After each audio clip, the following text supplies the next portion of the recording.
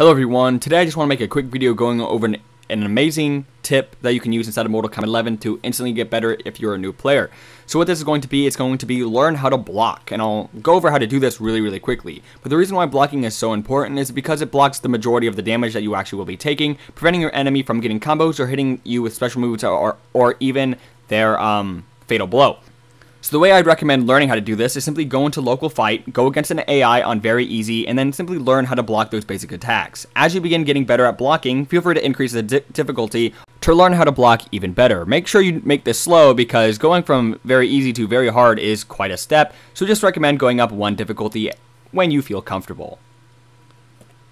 And then once you begin factoring in how to not only block, but how to counter block and attack after you've blocked an attack or attack your enemy when they are blocking, you should be on your way to becoming an amazing Mortal Kombat 11 player. Peace.